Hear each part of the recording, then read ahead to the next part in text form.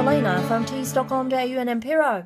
So if you've been serving the leaf tea for a little while, and if you do actually retail some of your food items, maybe say coffee, it is certainly a natural progression to go ahead and sell your tea.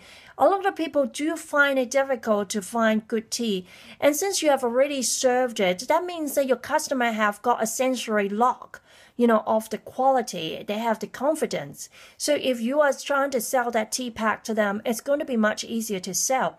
Of course, you do need to encourage them and highlight that you actually have got your tea for sale as well.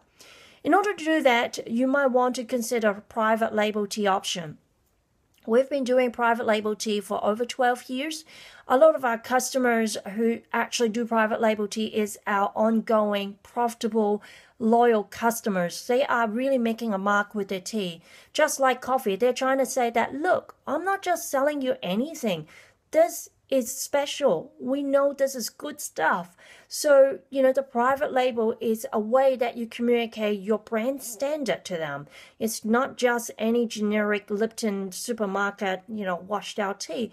So do really consider, private label tea if you are already on selling other food products in your cafe or deli, And in order to do that, you probably need a little bit of help.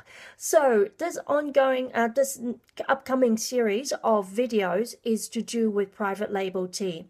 If you want to know how to do it and how to do it right so you become profitable, you've got to sign up for it.